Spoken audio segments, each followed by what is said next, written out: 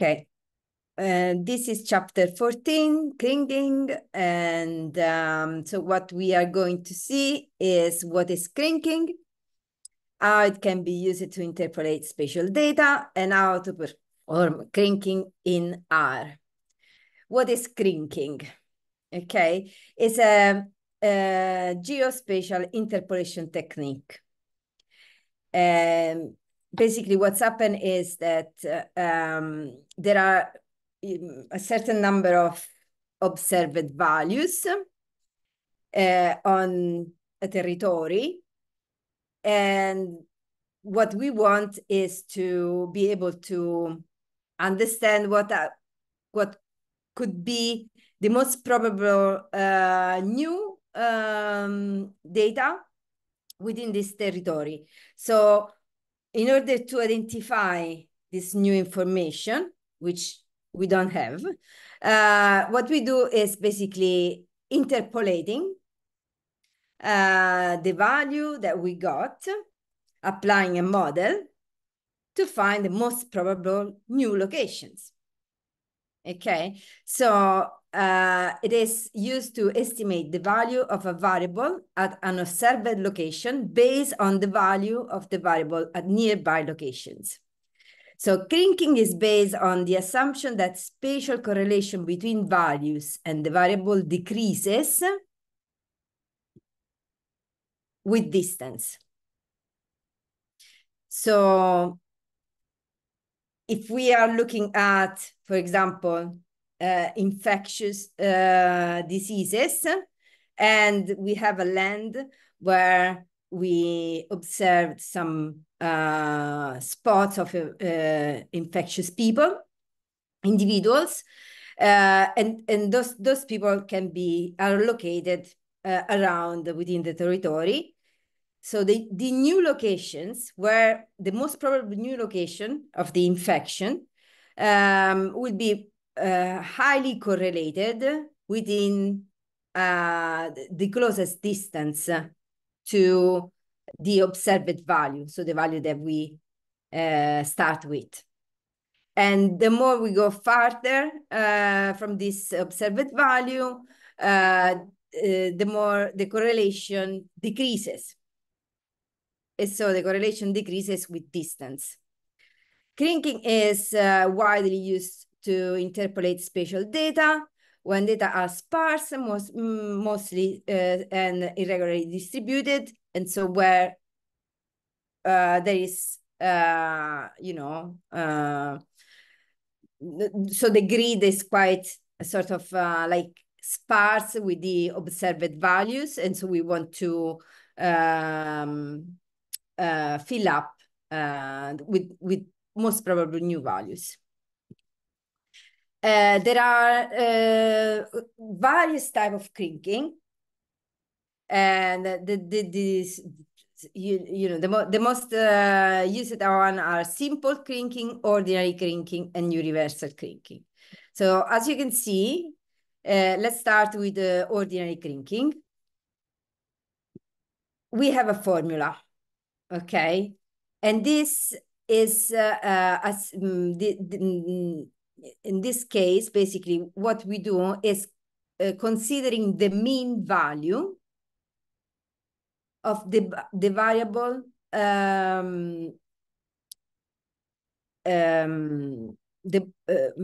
so we basically calculate the mean value of the two closest points. And so that would be a new value that is the most probable one. And so we do this by summing. So it's a mean, it's an average, and where we have lambda, which are the weights, lambda I, which are the weights, and the z are the observed values. So basically we multiply the observed value by a weight, and this weight is what we consider when we do the variogram, because this weight is based on the variance, most probable variance, the level of the variance that might arise within our observed values. So the other type of crinking, such as simple and universal, as you can see, there is a slightly modification, so an adjustment to the ordinary formula. And so we assume, for example, in simple crinking, to know what is the mean. And so we search around the mean value to a new value that will be interpolating within the mean. So the mean is known and constant across the study area for simple crinking, while universal crinking, the mean is unknown. And so we model to find the most probable value, most suitable value for the mean. And we use like beta x, a simple model formula, linear model formula, which we add to our crinking model interpolation. So basically, it's an interpolation. So we search for the minimum distance between two values, we grab the mean, and then if we apply ordinary crinking, we stop there. If we do simple crinking, then we assign this mean, and then we sum and subtract this value to search a new one. And if we do universal crinking, then we adjust further with a model formula where beta are the coefficients and x are the value of the covariates. So, we might... so in fact, we are in universal Kriging, we are then Kriging the residuals, right? Of the model. Yeah. And we can use other predictors or covariates. Yeah. Yeah. In the model. Yeah. Yeah. It is like a further it's like simple Kriging perhaps, but then the mean is replaced by a modeled mean which can vary across the area, right? Yeah. Yeah. Okay. More or less, it's an adjustment of the ordinary crinking. And so this is what's happened anytime when you starting from a simple model with a linear regression, and then you add, subtract, you know, terms with in various ways, such as adding a function, adding which can be an interpolation, and many things. So adjustment of the base model function. Okay, so we said that crinking is an interpolation technique. Okay, and in R, we can safely use gstat package, even if it's under review. And so here is data about air quality. And so I jump to R. Okay, you should see my R. Yeah, okay.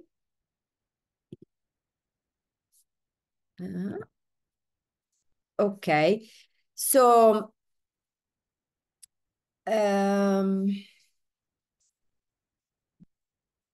this we need to also load the SP package. Okay, so we load the gstat. Let's do this. Okay, we also loaded the gstat and the SP package. There are two things that I wanted to show you. This data muse, okay, which is not found because I didn't, okay, is this one here, okay? It's quite a common data set, which is used to show how to do crinking, but it contains a certain number of observations under the 55, 14 predictors. We have longitude and latitude. And we have some, product information, such as zinc, which is the one that we work with. And then there are others, such as distance, elevation, land use, and so on. So if I use the coordinate function on this data, what's happened here? Basically I'm assigning X and Y from the original data to be coordinates. So now when I open my data set, you see something changed. I don't have X and Y anymore, but I have the coordinates. And then, so this is now class spatial points data frame, doing this way. Okay, so I need to transform into data frame to select just the variables that are of my interest. And as you can see, when I transform it, you can select X and Y again. Okay, this is a neat trick because you can apply Kriging by using this type of data or just a data frame. We haven't said what is this, what class was this in original, was a data frame. Then with coordinate, it's now a spatial points data frame. So I need to assign it back to be a data frame to select and have back this data. And I'll show you why I'm doing this. So now this is what we are interested in. The first thing is suggested is now, before applying any models and things, we need to have a look at the data.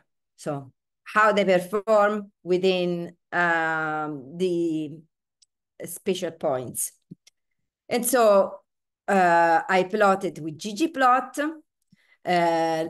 longitude and latitude, and colored by my response variable, which is zinc. And so we can see that this is the distribution within the area, of course. So it cannot be points, cannot be here, cannot be there, because these are spatial points. And so we expect to have this area, but we don't know that. So we need a grid now to see what are the boundaries of the most probable locations. And so we use the grid, data grid, which is another data frame, which doesn't contain any information about zinc, for example, because this is just a grid of the territory where we are plotting the data. And so we can do the same as before, and with points, and now we have a grid. So our zinc can be found whatever within this area. So if we plot one on top of the other, we can see that where we got the starting points, so our observed values, and perform Kriging, thinking about what is the best type of model to apply, because there are various types of models. And so what's going to happen, that Kriging going to interpolate these points to find the most suitable new points within the shortest distance. Okay, so let's go back. I think I'll do it here.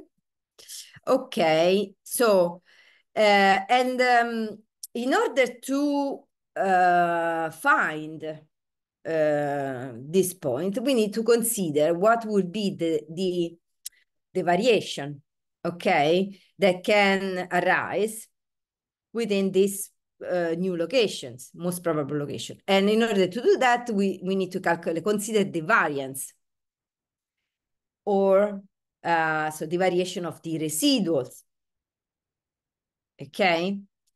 And so the variance is basically, instead of calculating the mean value with ordinary Kriging, we're now calculating the variance. Okay, as you can see, Z is our observed values, and we do this based on a certain lag h of the distance. Okay, we set this value. Okay, so we need to think about what would be the best value in order to perform the best variogram. But if we just apply the variogram function on a little transformation of our response variable, because if I do, I don't do log, okay, these values are not are showing too much distance within each other. So with a log transformation, we basically reduce the variance on a more visible way, and it is also more computational feasible for the model to work with. And so we apply the log, because creating a variogram model, which means calculating the variance of our observed value, is applying a model. And so we do this with a formula. We have already seen that on the data. And there are two options, cloud true or cloud false. So cloud true show us all the, we already said that, no? Okay, all the options, okay? While cloud false, it shows actually what is the shape of the distribution, okay? In fact, this one here is a spherical type of model, okay? This is spherical for spatial data. And where do we specify that? When we fit our variogram object, we specify that the model has to be spherical. And in the book, if we do like that, okay, we can see all the options. In this case, SPH is spherical, but it can be exponential, nugget, or Gaussian, linear, okay? This is the case for a spherical type of model. For example, we can specify a range and a nugget. Okay, so this line is the fitted line of the variogram. Okay, so we say that the variogram is modeling the variance of our observed values. Okay, and this is a model on the model of the variance that show us what could be a new trend, the distribution of the variance. Okay, can be down here or up here, depending on the different parameters that we set inside this variogram function. We can even apply other level of these parameters. Now, if I use my data as I did it here, this won't be suitable if I just plugging inside my gstat function. Okay, so the gstat function is, now that we have seen what are the data, we have established with a variogram what is the shape of the distribution of the variance and modeled the variance. Now we do Kriging. So we now interpolating the data, plugging in the distribution of the variance. Okay. And we can do that with the gstat function. The gstat function doesn't do just Kriging. Okay. If you set the other options, you can do interpolation distance, weights, you can calculate in general. Kriging is a bit more like focus on prediction of the new values. So you are not only interpolating, but you are interpolating the data with the scope of predicting new values. So you are minimizing the error. And so you can do Kriging with the gstat function or with the Kriging function. Okay, I didn't know that Greek function. It's not in the book, I think. It's yeah. Yes. Yeah, I think difference with the simple interpolation techniques of the previous chapter is that this Kriging technique uses a variogram model to do the interpolation. I think that's an important thing, and also indeed it provides uncertainty, yeah, in its prediction. Yes. I don't know the Greek function. Okay. When you use this gstat function, then you use the predict. So the gstat function and then predict.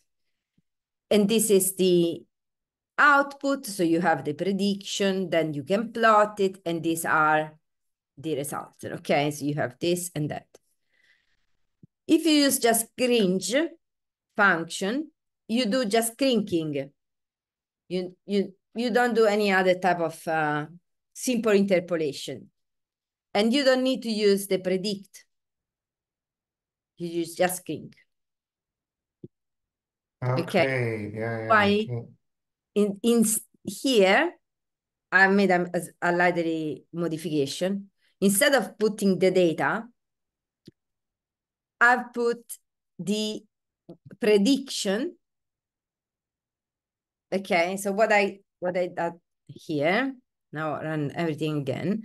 So it's performing Kriging with the gstat and then predict the value, plot the result, and see that the zinc values are higher here on the northwest, on the southeast. Okay, while the variance is located in other areas. So particularly here, we need to consider that also the variance is of a certain level. Based on this result, I perform Kriging again on the prediction. Okay, so run this and plotting the result, we can see that now we have predictions and variance, which are like about the same, but increase it somehow for exactly where, as you can see. It has a higher resolution? Yeah. So this is done on the prediction, okay, instead of using the data. And the last thing is that you need to consider that, for example, here there is a transformation from a spatial point to a simple feature and a specification of the coordinates system. If you perform this, you need to be sure that you do the same for the grid, because otherwise, you know, they do not recognize each other. And also consider that if you have, there is different type of coordinates. So you have two types of coordinate system, lat long and UTM.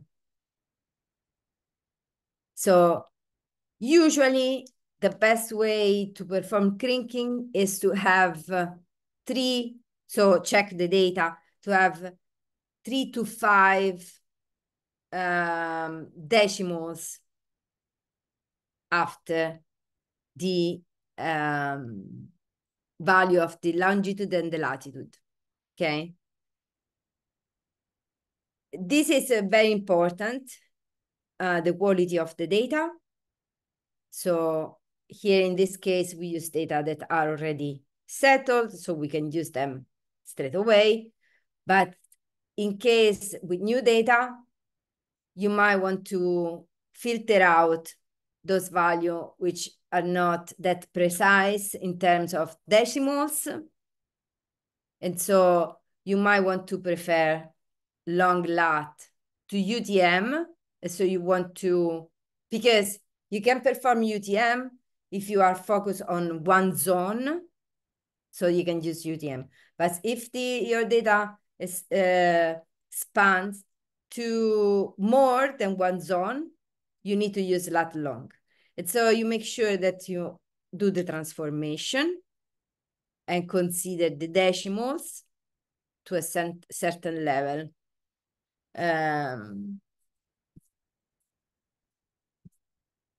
In summary,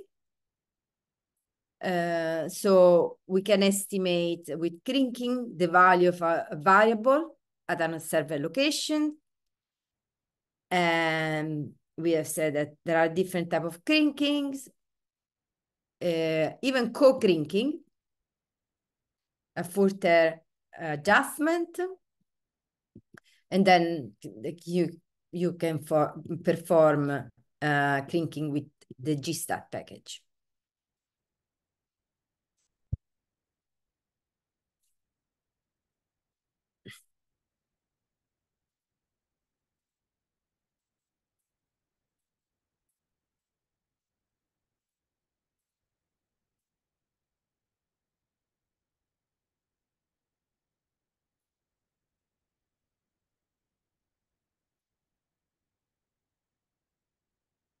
Yeah, that's all I've got. Yeah, that's nice. Yeah, I have to look into the Krig function and to understand better the second step with the predicted results, and then I have to try out myself. Thank you. Okay.